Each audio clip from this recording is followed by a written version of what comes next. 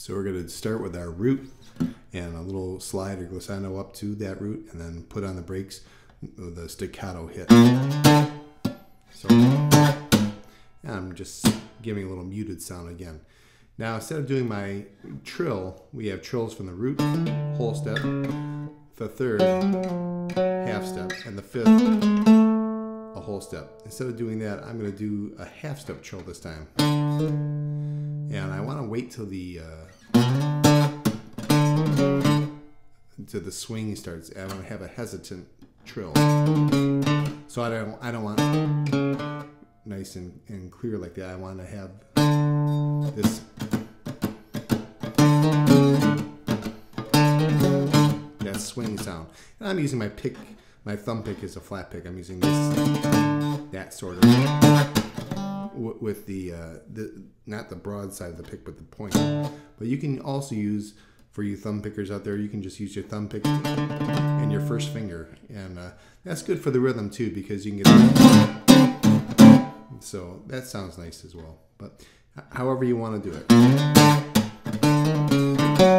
and I'll do the thumb and finger so you can understand, because flat pickers know how to do this. So get mute and then hammer, pull off, half step only from the root back to the major seventh, and then the root again, the arpeggio out to the octave, and then from the octave a half step lower, and then another half step lower, so a little chromatic. And here's where we use our space. I'm just going to take that 6th fret and choke it up and give it that little swing.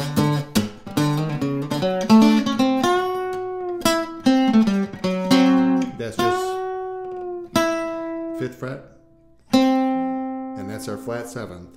So this is our 9th, and then our root, our 5 again.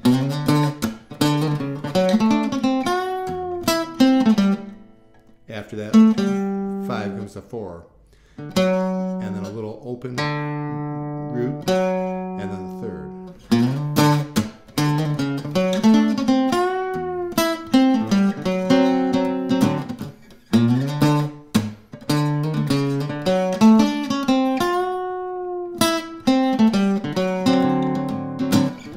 And then our next chord, G7. So I'm just playing a little pause there.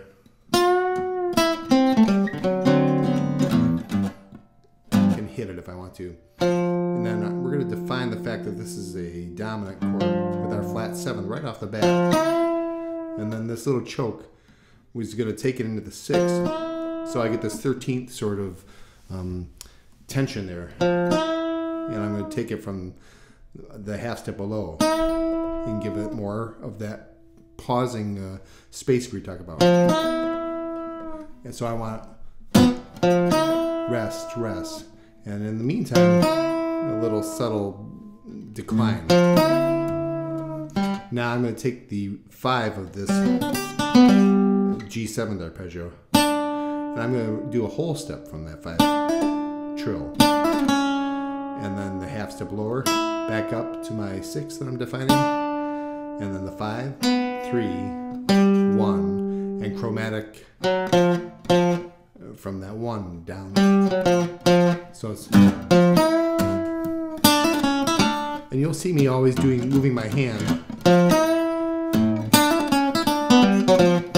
because I want to keep that rhythm of going, what's in my brain. Just rest.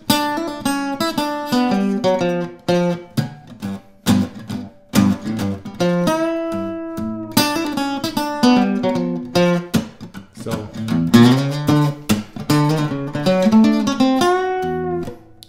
I can slow it down a little bit. I want to hear that swing.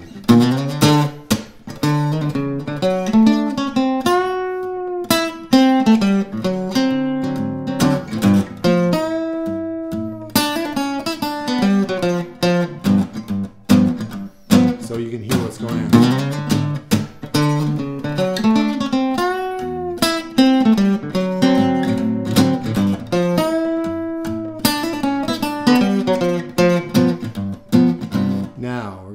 ahead to our next chord, which is the C7. Let's go ahead and make this a separate video so we don't get one too long. So you can work on that portion, go on the next. And like I said, this isn't for real beginners. This is for somebody who already has a little bit of a grasp in these elements and wants to learn how to play more of a swing style, Django-esque. This isn't a Django solo. And we'll get a little bit of that going in there. We'll talk about that in a minute though.